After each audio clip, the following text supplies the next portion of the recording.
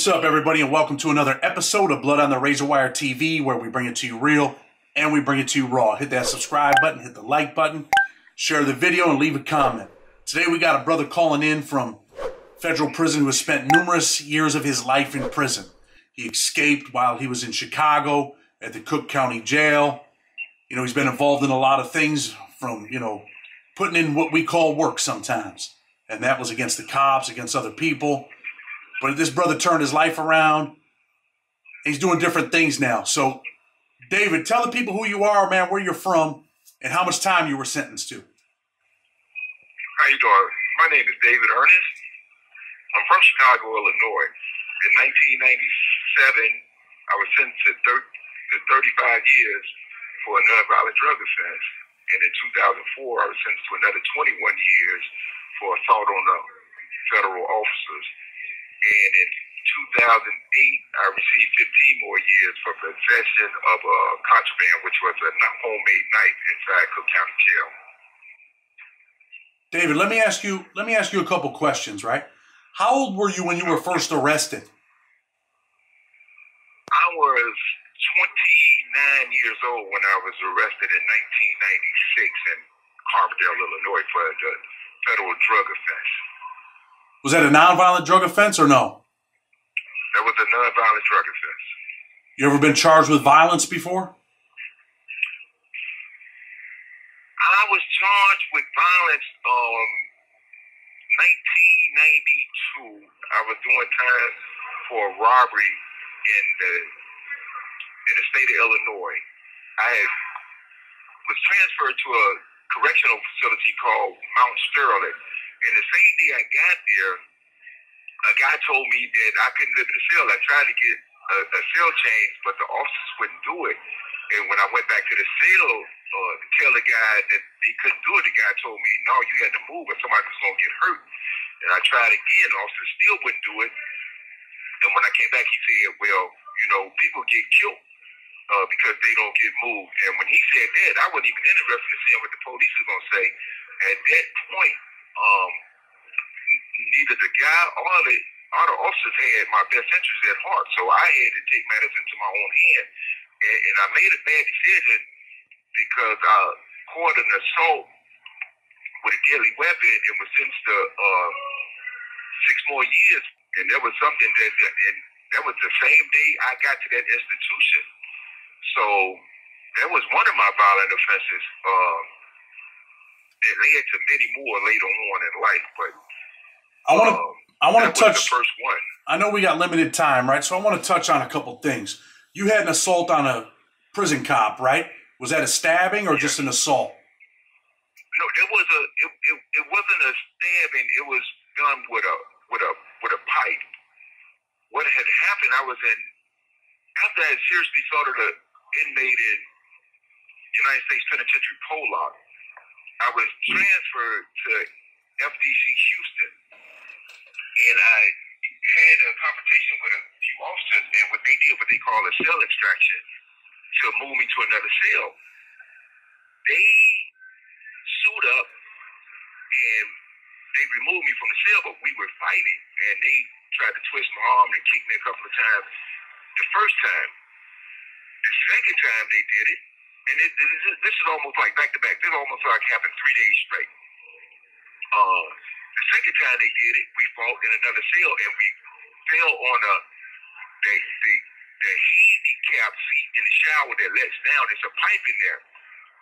And what happened was, after we broke the seat, they just strapped me down to the bed, and they didn't remove the pipe. So, approximately 2 or 3 days later, they let me up. But then they came back to do another cell extraction for no reason, just saying that, matter of fact, they saying I broke the window, which I didn't. The glass was on the inside. And the officer actually broke the window. Let me ask you this, David, right? So you got that assault on the officer. You ever have to put any work in on any other prisoners in there? You ever have to stab anybody in prison? Yes. Going back to it, exactly putting in work. It's the bad decisions that we make. The last serious assault I had was in 2016. I stabbed a guy on the yard because he slapped my hand down from the TV.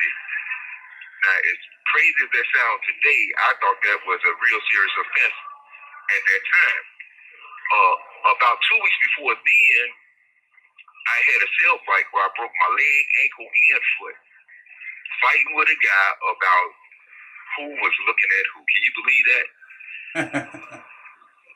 And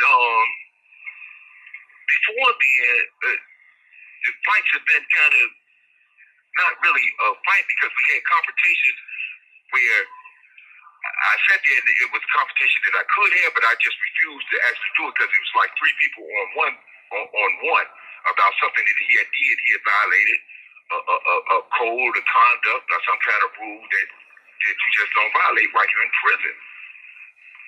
And so, but the actually worst assault that I ever had in prison was the assault on the police officer in FTC Houston. Because that was cell extractions are only supposed to last for about 1 minute. That cell extraction lasted 8 minutes with me swinging a pipe. But I was fighting against 8 police officers who was in riot gear. So all those things that I've done, I wouldn't do today. I understand that. But I want to ask you, we're going to get there in a minute, right, David? I just want people to understand. How old were you when you went to prison, you said? 29. How old are you today, David? 54. 54. You spent the best years of your life in a prison cell, right? Yes. Are there nights where you lay in your bed and you wish that things were different, where you just want to be free? Well, sort of, because my experience is like priceless to me. I try to use my experience to help other people, to keep them from making the same mistakes. People, as you know, when they come in, we have these people that come in and they might have did something that warrants what they call prison retaliatory or violated prison rule of conduct or anything like that. So I try to tell them, hey, look, just let the guy walk. There's really no need to harm him now, because the same person that's telling me that he can't be around a rat today will go to an FCI and live amongst them for the rest of his time, and he won't do the exact same thing that he would do in a prison setting. So to me, that's kind of an illusion. And when people say that, well, this guy told, and then I meet a guy that pled guilty, and I say, hey, look, some people say when you plead guilty, you are still telling. You're just telling on yourself. So it's kind of confusing and confusing, and people have a different understanding of it. It is unnecessary for the violence to continue in his work, because it's something we can't solve. We won't solve it just by beating people to death. That won't happen like that. We won't reach no solutions like that. I understand. Let me ask you another question. When's your release date? My release date from the federal system is 2047, I do believe. How old will you be in 2047? Approximately 70 to 71 years old. Went to jail at 29, and you're going to be released from the Federal Bureau of Prisons when you're in your 70s. Not a good feeling, right, David? Wait, say that again now? That's not a good feeling, right? No, not at all. Not at all.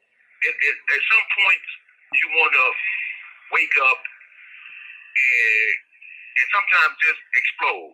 But what keeps me going is that I know that I can still do some good. It's some positive things that I can do to help other people, even in these terrible circumstances in my terrible situation. What prison are you at now, David? United States Penitentiary in McQuarrie. That's in Pinehurst, Kentucky. Is there a lot of violence going on there still? No, not really here. This is like a high FCI. you had the fights, but they're basically fish fights. There's a lot of contraband floating around, but it's hardly ever used. It's not like Hazleton. In Hazleton, you have a problem. Somebody's going to get stabbed and somebody's going to get killed that same day. It's not going to linger long. You know, when I was in Hazleton, Whitey Bulger got killed in a shell. He got there Monday night. He was dead Tuesday morning. One guy came. He only had like 14 days to do before he went home. He got killed in the kitchen. It happened so fast. I was grabbing my tray, and when I seen the expression on the guy's face that was giving me the tray, when I turned around, the guy was already dead. You know, so it's just unbelievable. The level of violence from one institution to another. And this one is mild, very, very mild. But in Hazleton, you can shake somebody's hand 1 minute, and 3 minutes later, he is dead. That literally happened to me. But he didn't get killed. He killed himself. He walked in the lunchroom, asked me how I was doing, shook my hand, told me to have a good day and take care of myself, went in his cell, put the towel up, and hung himself. How much time was he serving? 15 years. Can you believe that? 15 years. Did that affect you at all? Not really. The only effect that it really had on me is that I couldn't see it. And that bothered me. That I couldn't see a guy right before he's getting ready to kill himself. There's nothing I can do to help him. There's nothing I can say to him because I don't know. And that's what bothered me the most.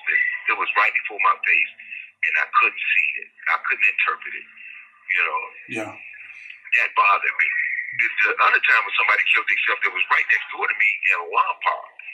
See, in Lawn Park, when you're in a hole, they got bars there, so you can pass stuff. And I was right next door to a white guy.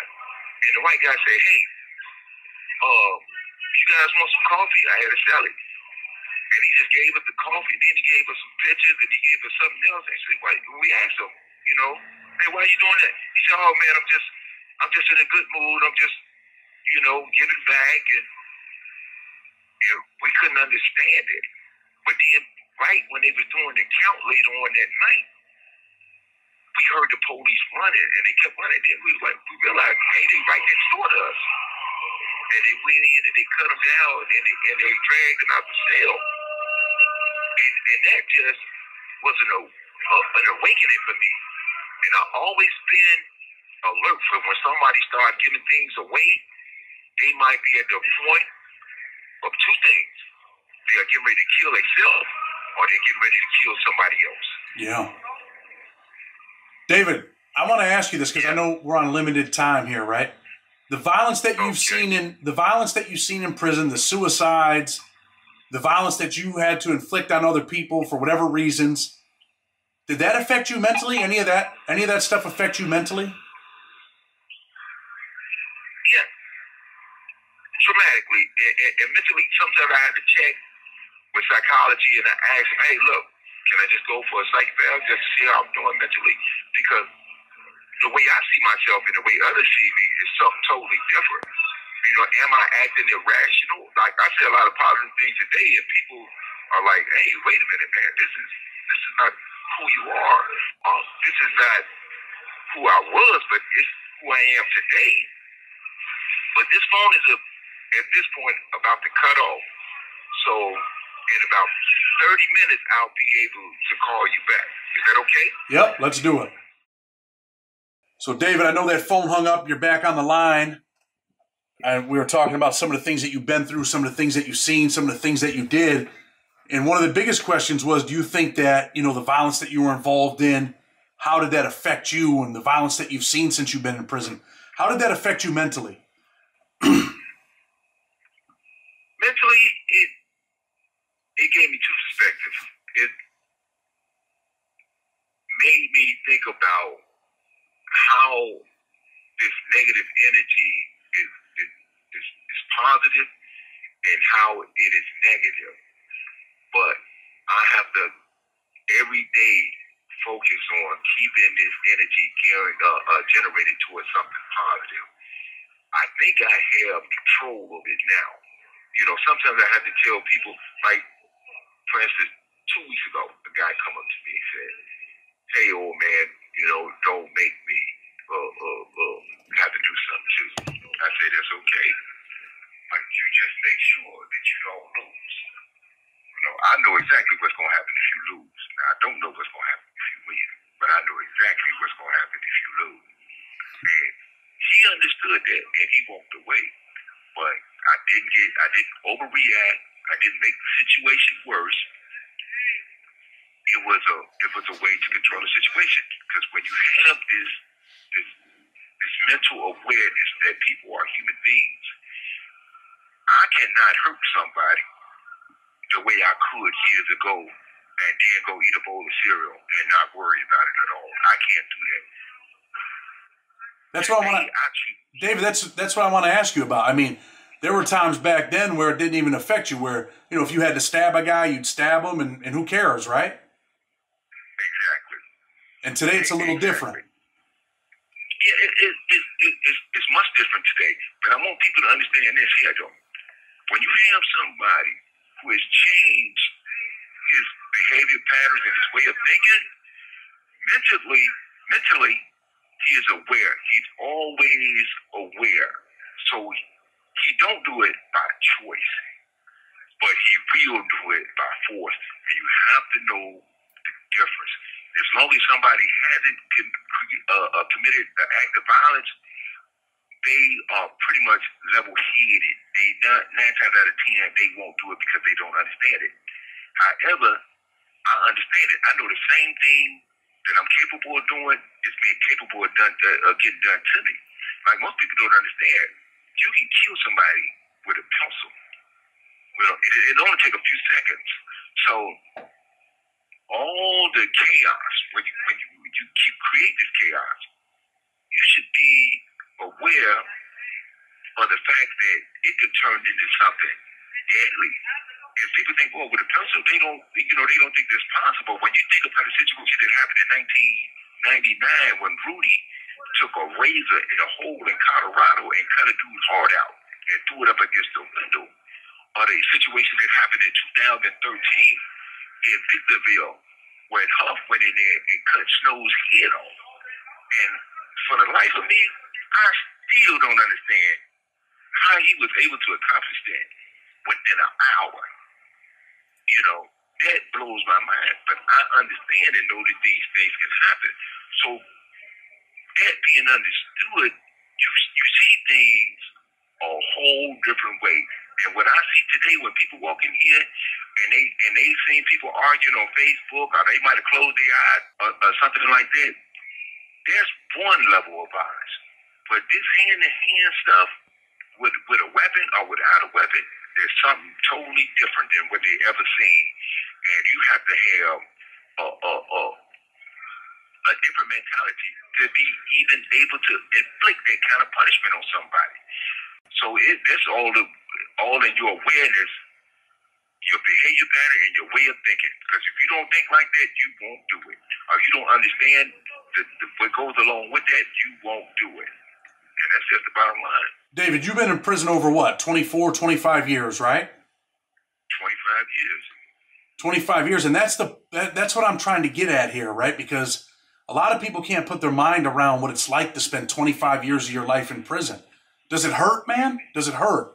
That's what the people want to know. Does it hurt that you've been in there for 25 years?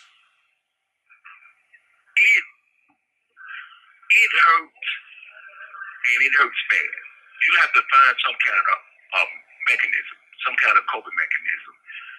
And when you can't find a coping mechanism, you have to just deal with the reality. What can you do? And when I thought about what I could do versus having a coping mechanism would be something like me just watching TV or playing chess or being the best poker player there is in the system or something of that nature. But finding something to do and dealing with the reality of it is doing something positive that will help other people avoid this type of punishment or this situation, period. Let's talk about this, right? I understand that, you know, because I spent 18 years of my life in there. You have to find something to keep your mind occupied, so to speak, so that you don't dwell on how much it hurts. You did escape from the Cook County Jail, right? Yes. How long were you free for? I was only free for maybe 18 hours. What was it? What was it like to escape and be out there and be free? I mean, you were free, but you weren't free because obviously you're probably panicking a little bit, trying to get away, trying to hope that they don't catch you. But what did you feel like in your mind? How did you feel? Was your heart racing? I mean, were you thinking, I'm going to get away, I'm going to get out of here? Did you have a plan? These are the things that the people want to know. Well, many things was running through my mind. The one thing that I told my co-defendant before we even left, I'm not going to contact nobody. I'm not doing no home invasions. I'm not going to hurt nobody. This is not something that somebody calls that would want me to do this to them. Somebody approached me. I'm not dragging nobody's grandmother out of a car for my own selfish reason. I'm escaping because the pain of imprisonment is so unbearable you won't believe it at times. So I made a decision not to hurt nobody. I'm escaping for my own personal reasons, you know, to escape my pain. But I don't want to cause nobody else no pain.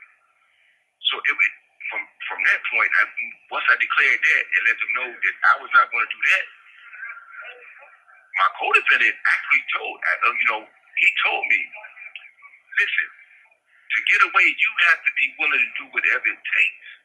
And I told him I understand that. But I'm not trying to cause pain for other people to relieve pain for myself. That's not what I'm trying to do. It was a level of understanding that I reached that I really didn't understand, but I knew I didn't want to do that because I was growing into a level of understanding that other people are human beings too, and they have rights, and I don't want to violate their rights and then cry about somebody violate my rights. So when I got out, when they went one way, I went another way. Now, I have made it all the way to Oak Park. I think it's maybe 10 miles away from Cook County Jail. But I was with Arnold Joyner. Arnold Joyner went and made a phone call. And when he made that phone call, that's how they pinpointed us. And they shut down Oak Park, house by house, block by block, until they actually captured us. But the adrenaline was unbelievable. My hand was bleeding real bad from climbing over a barbed wire fence. And I fell off the train and got right back up and climbed right back on it. That's how I got 10 miles away. But the overwhelming breathing air on the outside, man, it's crazy. But to me, at that moment, was like, man, amazing, and realized that I gave all this up just based on bad decisions. But there's no feeling like it of being free. And if I had that chance to be free again today, I would never forget that. And I would never, ever do anything to come back to prison.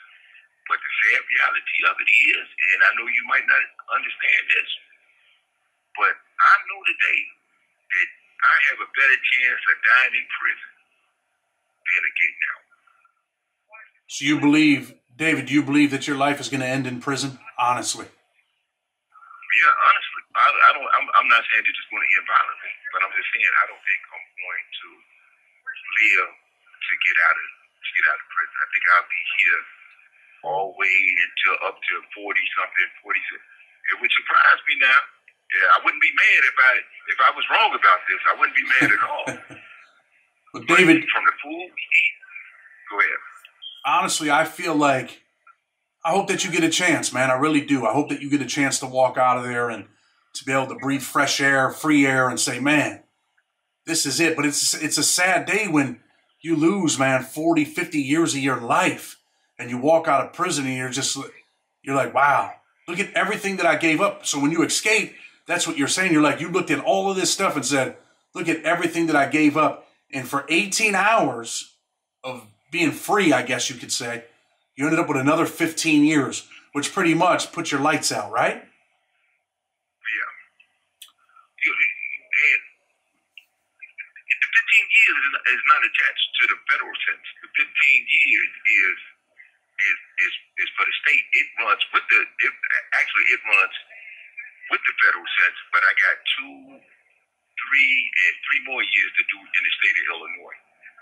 So that's like a total of 8 years, 8 more years after I leave here at 71. Wow. So you'll be almost 80 years old by the time you walk out if you make it that long. Yes. Are you afraid to get out, David, at that age? No, I mean, no, but I can tell you this here. Sometimes we got to make hard decisions. And at that age, I don't know exactly what I would do. But if I didn't have much time and I was just going to be a burden on somebody who don't even know me, that's in my family, I don't even think I would go. I would come right back. You would come. Freedom freedom when you can enjoy it is beautiful. But freedom when you're just going out there to become somebody, a liability to somebody, I don't want to do that. I don't want to do that at all. I understand it, but it's sad. It's just a sad position to be in. Yeah, but here's the thing, though. It don't have to be that way. It really don't have to be that way. This is the people's decision. But I am uneducated, and other people are miseducated. I see people in here all the time. I'm working with a 3rd grade education. I explain that to people all the time. I had to say something in court because I wasn't miseducated to believe that everything they were telling me were facts. I was uneducated. I questioned everything that went on. Right now, my 35-year sentence is illegal. It's a 20-year statutory max for the case that I'm charged that I have 35 years for.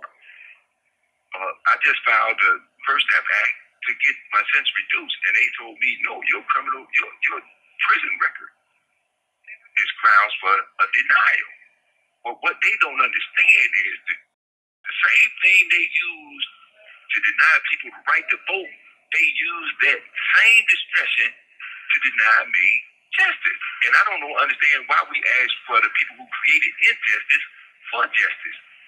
I don't understand that for the life of me. They didn't care about me when they did it to me. So when they have a chance to correct it, I don't see why they would do it. And they just told me why. But the people I love and the people who love me.